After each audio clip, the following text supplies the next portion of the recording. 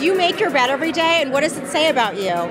I'm Marisa Marcantonio for Editor TV, and we're at the Italian Consulate for Safira Linen's 120th anniversary. I'm going to talk to the world's best interior designers and editors and find out how they like to make their bed, what they suggest, and what it's all about. Always make your bed. Believe me, it'll make your bedroom look that much cleaner. It sets the tone for your day. It does, it does. I can't leave the house if I haven't made my bed. I'm a bit of a control freak, so that's the first exercise in control. If I know my bed is made. When you wake up in the morning, do you immediately make your bed? Yes, we do.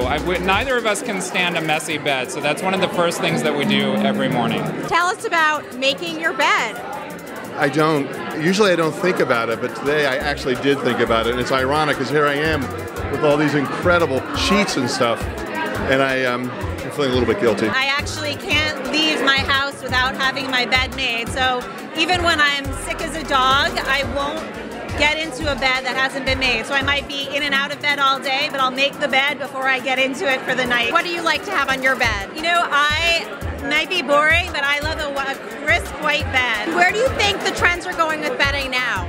You know, I think it's kind of staying with that simple, very easy sheet that you can kind of decorate around, and you can jazz it up with a deck pillow or a beautiful cashmere throw at the foot of your bed. But I really think that tonal, even neutrals like creams and taupes, is kind of a trend that's here to stay. This is a white and ivory country when it comes to the bedroom. And it's the biggest struggle that we have. We introduce the most beautiful jacquards, the most beautiful colors, and everybody says, oh my gosh, it's fantastic. I'll take 3 white. Mostly I sleep on the white sheets. The ticking stripe that I've done, that's my favorite.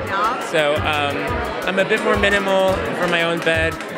It's been exciting to kind of make that transition into home and play with the prints that I love and that women have loved to wear.